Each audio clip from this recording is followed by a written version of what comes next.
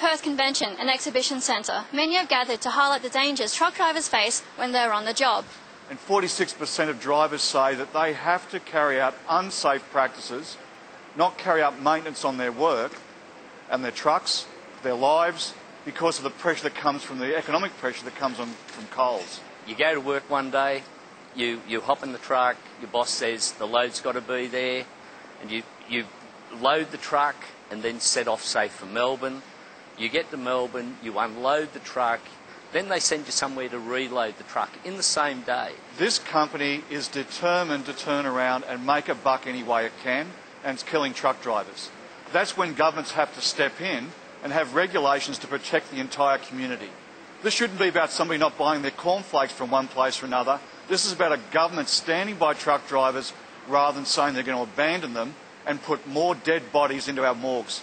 That's what the government's deciding by siding with Coles by getting rid of this tribunal. The media, the public, they kick up more about shark attacks than what they do about over 300 people dying every year in one industry. I mean, that's just gobsmacking. They need to support this bill. This bill is not going to fix everything, but it's a small stepping stone. But if it works, they'll be able to hold people responsible for not paying the right rates, breaking driving hours, and come back on corporate entities like the mob behind us and hold them responsible for unsafe work practices. The Coles are still arguing they should not be held to account.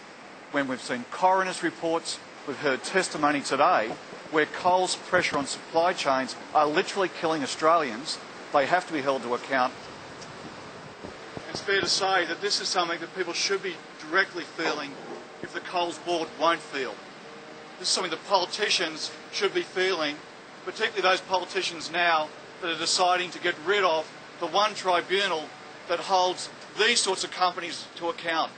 And with that, we value those people who have lost their lives and those loved ones that are still here to mourn that loss. I want to just ask for a minute's silence in memory of so many wonderful people that have lost their lives just carrying out their work or driving down the street and being a casualty of the lethal pressures in this industry. I don't shop at Coles. I really don't. I don't care what the specials are. I don't walk into their store.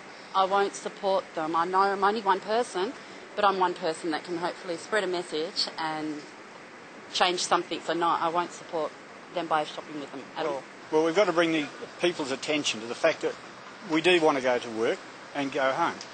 I drive a lot of metro, and the day we leave, or every time we leave the yard, we're thinking for everybody else. You've got cars cutting us off, not allowing us at braking speed. I don't want to go home and say to my wife that I killed somebody.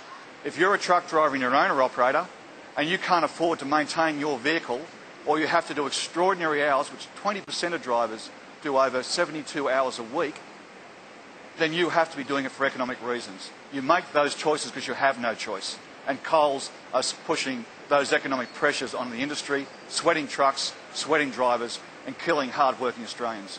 This is Rovi Holyaza reporting for Undercurrent.